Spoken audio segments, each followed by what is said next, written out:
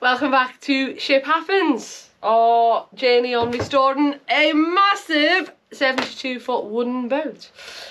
So this week I'm going to go back in the bilges as usual.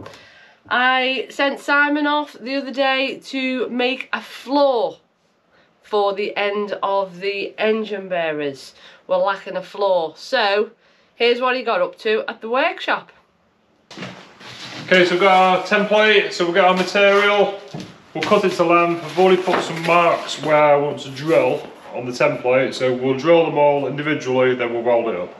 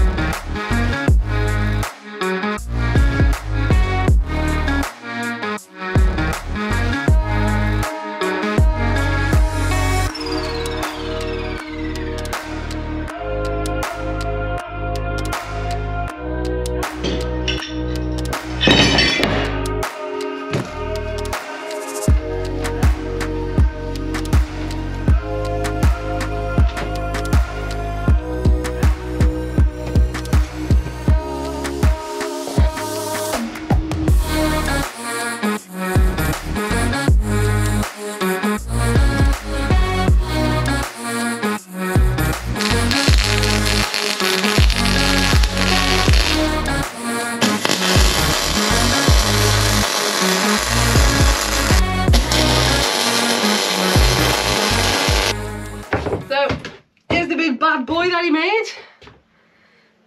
So plan for today, get that fitted in, move all the ballast that's down there again, because I want to give the bilge a couple more coats of paint, and then that front area is done. So now Gemma's finished the cleaning, we can now see if the floor fits. If the floor fits, sounds like a saying, doesn't it? Does the floor fit? Floor fit. There you go. Glamorous assistant.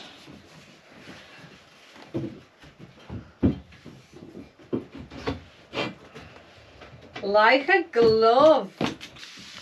It goes down the engine bearers, all the way down past the web frame, to the keelson, to the other web frame, up here, up past the engine bearers. So it's a bonus. Basically, just got like a big sheet of card, put it on the face, drew around it, and then you saw the card that I used in the workshop. I didn't need to actually make it, but quite interestingly I noticed it's quite odd shape. It wasn't quite symmetrical. You know, if we built it like from new, it would have been symmetrical, but I don't know if the engine bearer was offset on purpose or when they put them into the hull. But I noticed the measurement from there to there and the measurement from there to there, which are actually the original pieces of wood. I think there's about 40mm difference, so I'm not sure if it was a design of the boat or whether they just made them to fit because everything else was a bit skew-whiff. I don't know. What do you think? We'll never know. So our boat is not symmetrical, is what you're saying, at this point. At this point. Oh well, neither are faces. You know, your faces aren't symmetrical, so... There's a Anyway, crap tip of the day.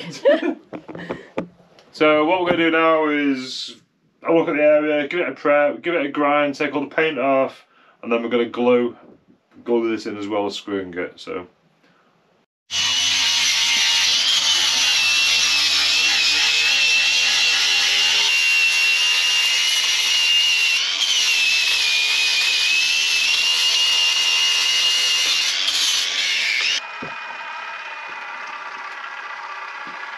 Oh yeah. Oh no. Yeah. Here's one I prepared earlier. Oh yeah.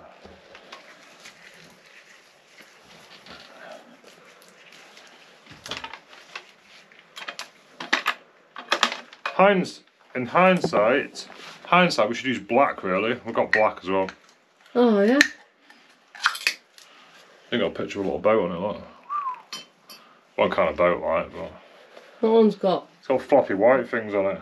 Come in, look.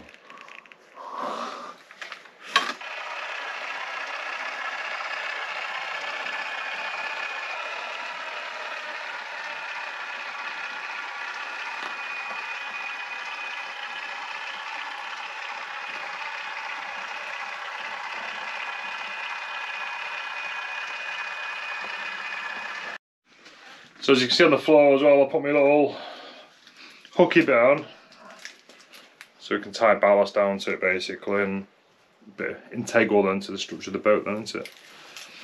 Right, am I going to get covered in this? Make sure you're putting it in the right way. Yeah, it is.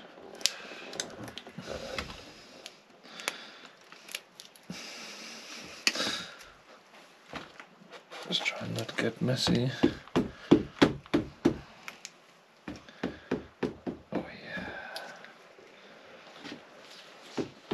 You can tell it's hot today. What? You've got your air-conditioned pants on. Yeah. Never got another couple of years out of these yet though. The worst one, the pocket's got a hole in it and stuff falls out. Oh. Poor me.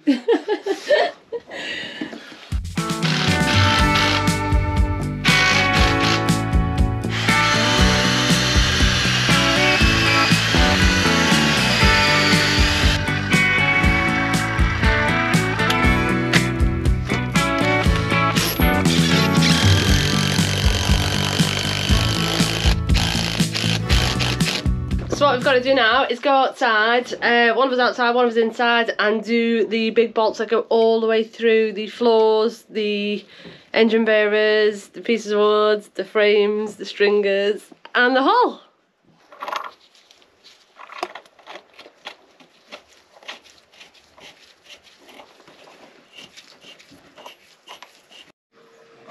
So we need to move all this ballast, but we need to find somewhere to put it. So I've said we've got a pile of just crap wood here.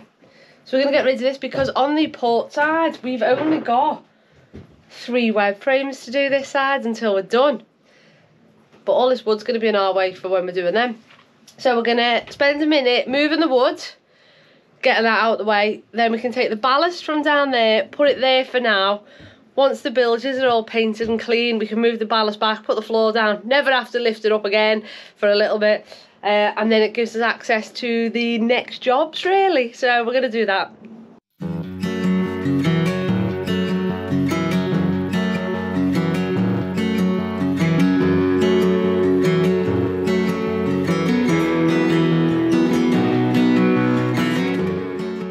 So, change of plan.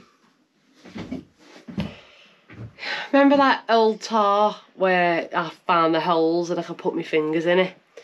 I thought while I'm down here, before I paint all the bilge and make it all nice and pretty, I may as well just sort that tar out. And then it's done then, isn't it? So I've not getting my paintbrush today. I'm just getting minging in the bilge as usual. So I'm just chipping away at it. Done that section already. And now I'm just getting it all out of here. So all the tar is chipped out. I'd like to get some new tar in it tonight, but obviously it's a bit wet down there at the minute. So what I'm going to do is I'm just going to fill it with sawdust and dry it out. And while it's drying, we can get the ballast moved. Here we go. Here's some nice oak shavings.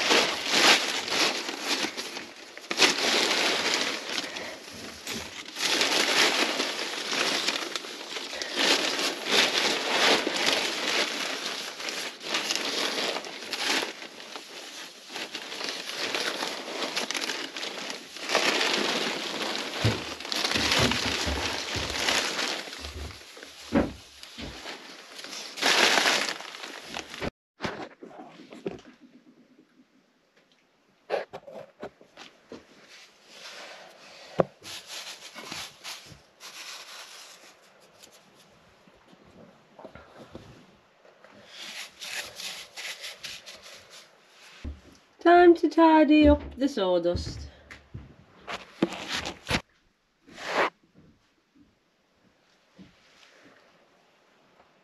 Right, we're going to go and melt some tar. Right, because we're doing some tar pouring, better put my wig up, hadn't I? Do you wanna... Couldn't find the cable tie, so we've got a Velcro strap this time. It's not long enough. That's what she said. Tighter. Right, give you a wobble. Sweet. Perfect. What could possibly go wrong? Let's see. Do you know if this tar pouring goes wrong, I'll end up looking like you? Yeah. How would you tell us apart if we were both balls? Two little eggheads.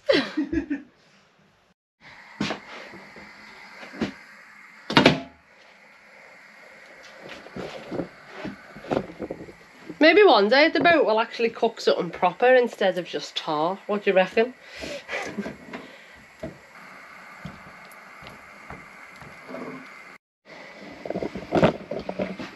Simon said he wants to have a go at doing it this time.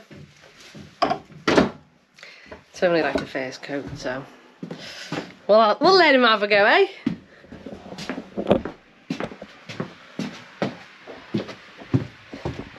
Dinner time! Woo! Night, Matthew. Tonight, Matthew. Right, so I'm basically heating the existing tar, which is down below. There's obviously all bits in there, and that's sort of like, it's re-energizing it. So let's have a look. You can see all the smoking. Right. So I'm just going to do like a bit of a primer coat.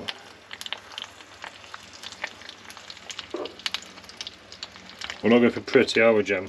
Well, not with you doing it.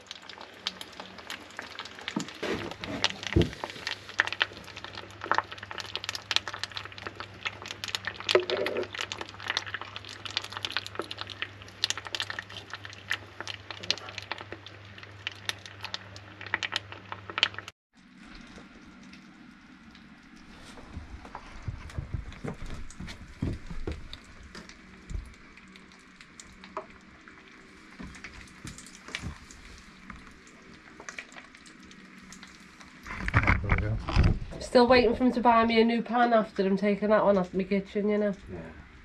Shouldn't use them anyway. Cheeky.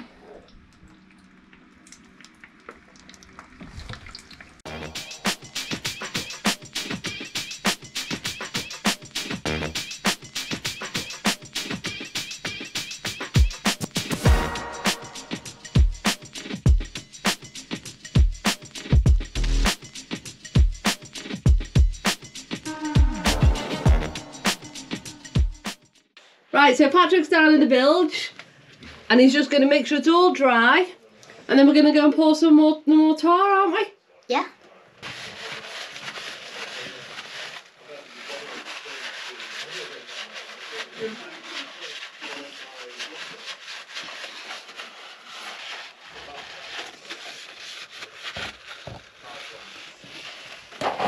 What's the tar for anyway? It's to make the bilge smoother so the water flows easier towards the bilge pumps. Okay. Hot tar.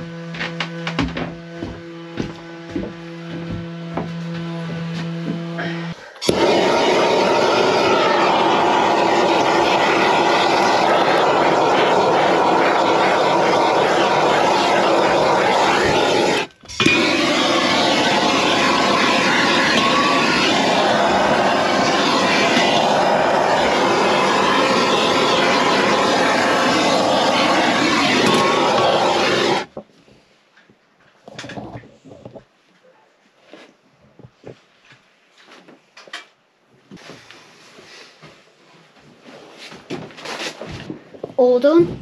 All done. Nice. So it's like 6:25 on a Friday evening. Do usual normal girls like painting boat bilges at this time on a Friday, or is it just me?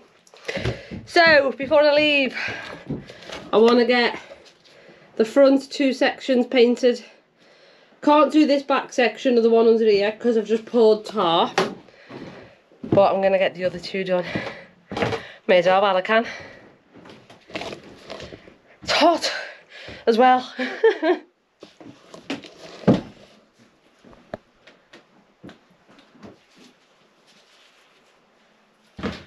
Oh yeah, Simon doesn't know I'm doing this. He's off doing something else. You're not painting your boat, are you? Paint your boat time! I thought I may as well just make a start. I know it's late, but...